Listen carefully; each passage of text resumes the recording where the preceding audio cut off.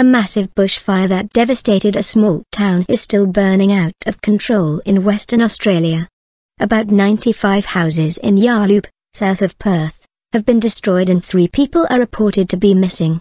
Wind gusts of up to 60 km per hour, 37 miles per hour, overnight fanned the blaze, dubbed the Waroona fire, to heights of 50 meters. The fire area is now 58,000 hectares and emergency warnings remain in place for Waroona, Harvey and surrounding areas including Preston Beach.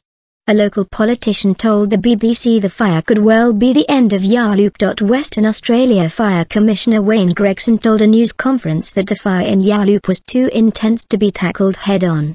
He said 4 firefighters were injured battling the blaze and 1 fire truck was destroyed. A large thunderstorm hit the town of Pinjarra to the north of the fire zone at about 10 o'clock local time, 2 o'clock GMT. Reports said lightning struck an evacuation center in the town, injuring a man in his 50s and cutting power.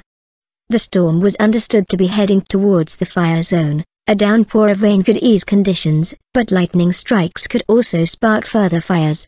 Local politician Murray Cooper told the BBC that the loss of property was significant.